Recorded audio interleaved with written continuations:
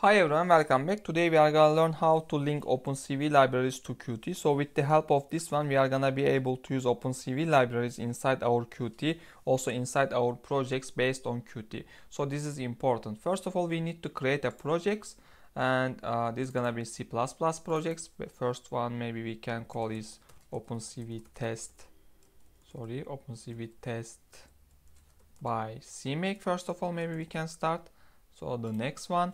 So also Qt is now suggesting the CMake, but previously it was always suggesting the QMake firstly.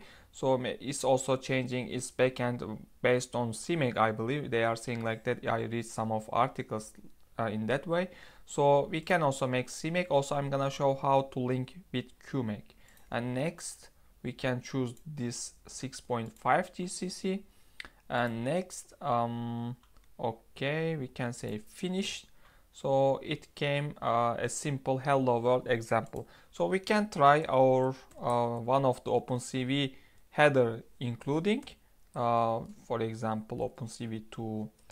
Maybe I can make little bigger, and hi UI, which is one of the famous header, and we can try to use it, but it's gonna give error, of course, because it cannot find OpenCV if even it is installed in our Ubuntu environment.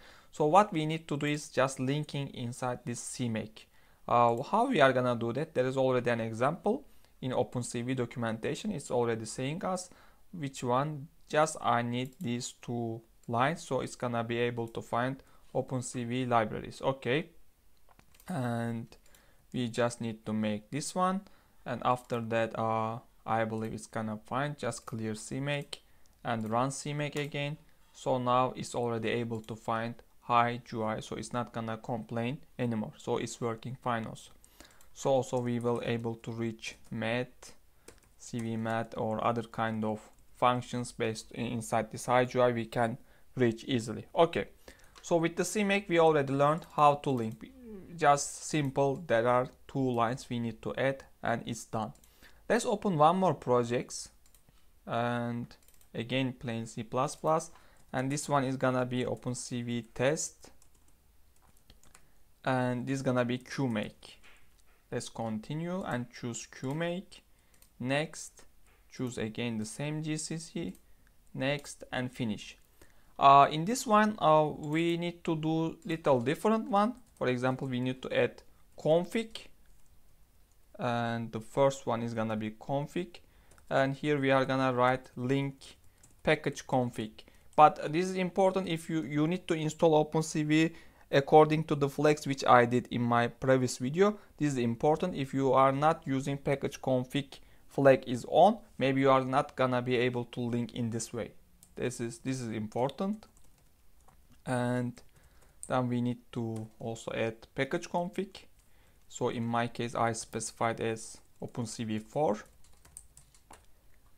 And yes. And after that, I can easily include, let's still cannot see because it didn't update according to the profile. But after that, we can refresh and it's gonna find hi UI.hpp. Okay, so let's try to run directly. Maybe it will update. Yeah, so now it's able to find. Yeah, it's also the error is disappeared.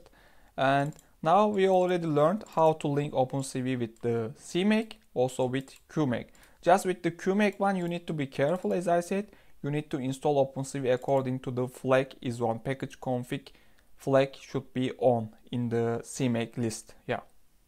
Okay, for this video I just wanted to show how to link OpenCV into the Qt with CMake and with the QMake. Okay, see you in the next videos.